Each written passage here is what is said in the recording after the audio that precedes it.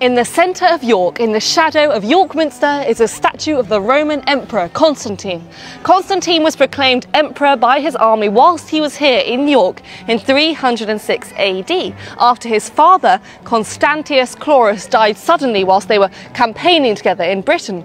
The statue depicts him wearing military dress, his right arm outstretched behind him and his left holding the pommel of a sword, the tip of which is shown to be broken.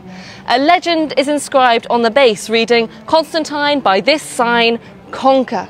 This refers to the legend where Constantine was marching with his army. He looked up to the sun and saw a cross of light above it with the words, "In this conquer." A likely story.